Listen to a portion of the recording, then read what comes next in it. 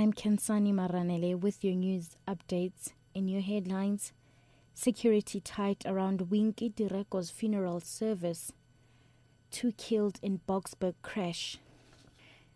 There's tight security in and around the St. Patrick's Anglican Church in Mangaung, Bloemfontein, where the funeral service of former Free State Premier Winky Direko is currently underway. Members of the ANC Women's League, clad in their usual green and black attire, have gathered outside the church singing liberation songs. Direko died at the age of 82 after suffering from a stroke. ANC bigwigs, including dignitaries from various political formations and members of the public, are attending her funeral. Direko has been given a special provincial official funeral. The SABC's Zima Sambewu reports. Mourners attending the funeral service say Winky Direko has left a strong legacy. Comrades say a lot can be emulated from her, particularly her selflessness and ability to place the needs of others ahead of her own. The ANC in the province say Direko's life will be celebrated throughout the year as the ANC celebrates its 100 years.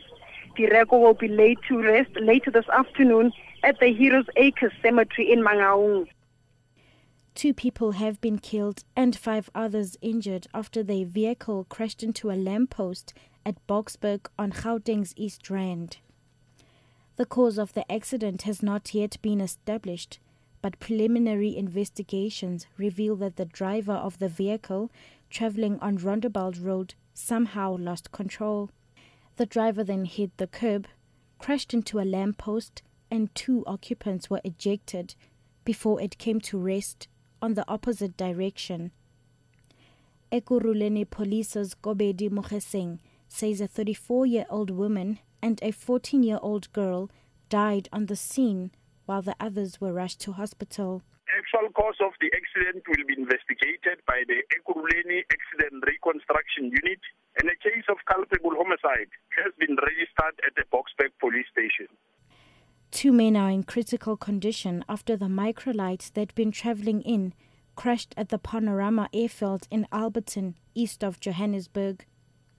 Netcare 911's Jeff Wicks. Paramedics arrived at the scene to find that the microlight had crashed on takeoff. 1 man was trapped inside the wreckage and medics immediately initiated care. Both were treated and stabilized at the scene and transported by ambulance to the Netcare Union Hospital for further urgent treatment.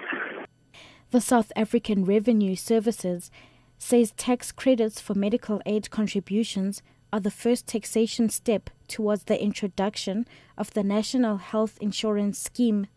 Commissioner Oupa Magashule says medical tax credits are a more equitable form of relief than medical deductions because the relative value of the relief does not increase with higher income levels.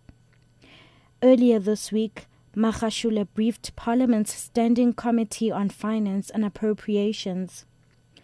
Finance Minister Pravin Gordhan announced in his budget speech on Wednesday that the credit system would be introduced on the 1st of next month at a rate of 230 Rand a month for the first 2 beneficiaries and 154 Rand for every further beneficiary.